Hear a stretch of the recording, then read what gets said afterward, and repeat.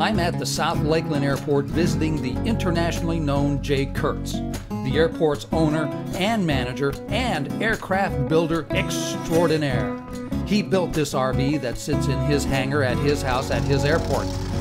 And he invites me for a ride. Check out this sophisticated all-glass panel. I could just eat it up.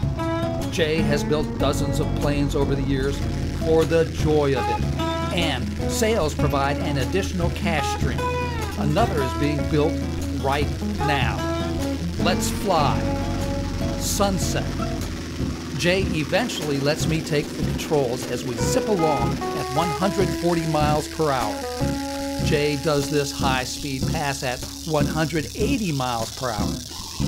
Then he sets the flaps for a landing speed of 75.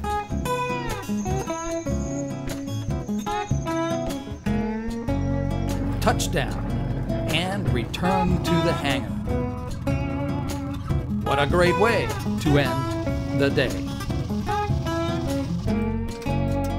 Well, that's an RV ride.